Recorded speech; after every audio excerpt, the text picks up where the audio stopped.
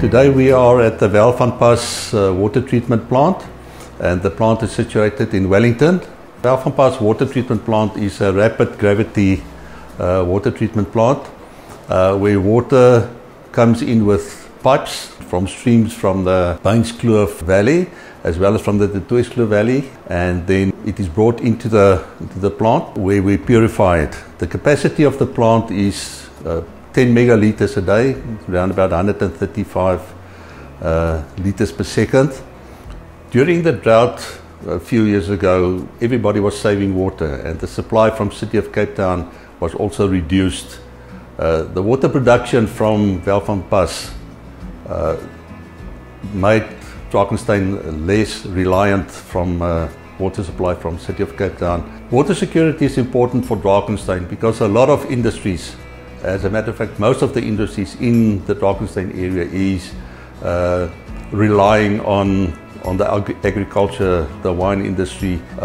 There's a lot of smaller businesses that also relies on this water supply, and without a continuous water supply to them, they will have to cease business and close down.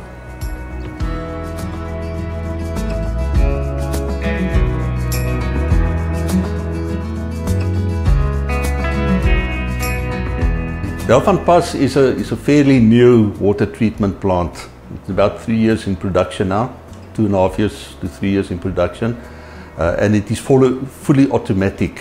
We've got 2 process controllers at the moment, and they only have an oversight function at the moment, although they are very involved in each and every aspect and step of the water treatment.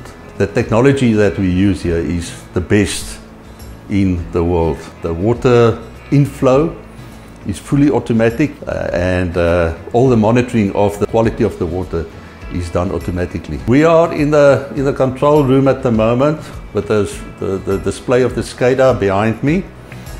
You can see it shows the inlet works, the filter system, coagulant dosing, stabilization, lime dosing, outlet, the recovery system, and the levels of the reservoirs.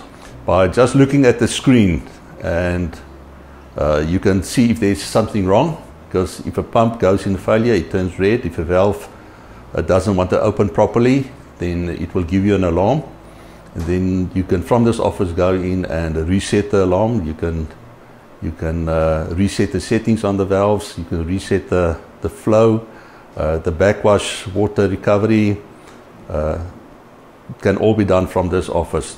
The plant also has a unique system which only became norm in the water purification industry not too long ago, and that is to bring the backwash water that is created while you clean the filters, to bring that into the plant and to reuse it, and not to just dump the dirty water into the stormwater system or into the river system.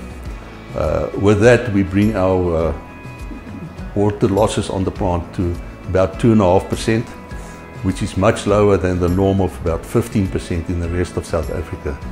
So we are very proud that we not only produce a very, very high quality of water, but we also save a huge amount of water